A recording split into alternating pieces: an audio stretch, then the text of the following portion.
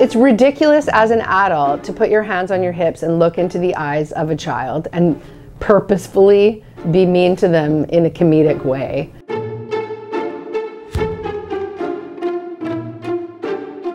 I play Mrs. Simpson, and Mrs. Simpson is not very nice.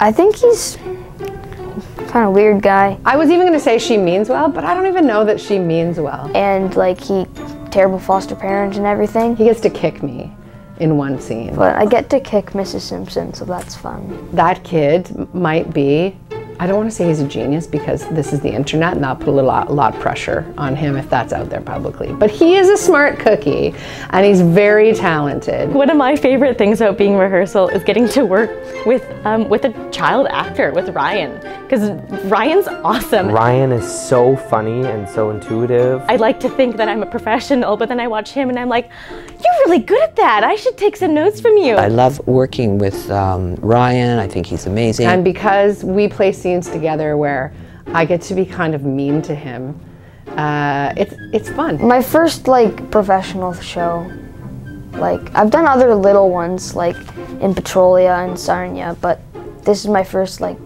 professional big show. I think honestly, come to the show for him. Like I'm having the best time watching him.